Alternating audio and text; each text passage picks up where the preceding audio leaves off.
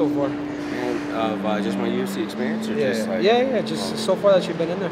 man, so far that I've been in here, man, like it's been life changing for me because I went from like a day job, like part-time fighter, full-time actual like worker and all that stuff. So like now the fact that I'm here and I'm doing this full time is like a blessing to me, and also like it changed my life, and also it's like giving me like another avenue to change my son's life. So oh, you got a kid? Yeah, 6 months old. Oh, like, no way, bro, dude. Like, I got a 7-month old. We're kind of on the same on the same way.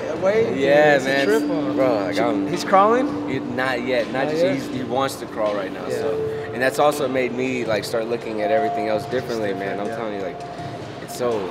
Yeah, it's different now, dude. It's out of there, man. So I was telling this dude, it's like you should still do it for you because you want to be the absolute best in the world. But there is the incentive is different now because the incentive is different. Oh man, I tell every guy out there already is like, man, if you need to find that extra motivation to like get yourself to the gym or do any of that, like then this isn't for you. If you had to find that external motivation, you had to watch a YouTube video, you had to do any of that, like I don't think this is for you.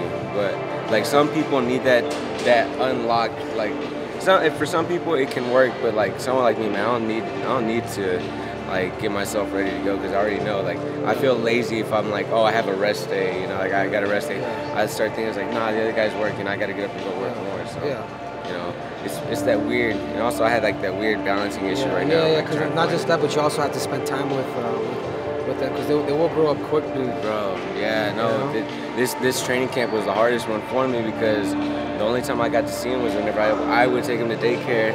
His mom would go pick him up, and then when I get home, by the time I get home, he's already in bed. So that was the hard part. I almost don't want to go through camp thinking about that. You know what I'm saying? No, but man. I hear you, dude. Yeah, man. I haven't gone through camp, so it's about to happen. Yeah, man. But yeah, man, like I said, dude, just to touch up on that, just become that. You're a savage, man. Just become that technical savage, man. You know what I mean? And it has to do with discipline, dude. Because when you get emotional, this is what happens. Oh yeah. I get into it. I get hit. Yeah. But when you start to become that technical savage, you're picking the poison. Oh, you know what's he gonna get? Oh, yeah, I know. You know what I'm saying? And you have it, brother. What you have is you have skill, but you have ability. You know what I mean? People don't have that. People just work hard. You naturally have a gift of agility, of understanding the rhythm, understanding the timing, the fakes, the feints.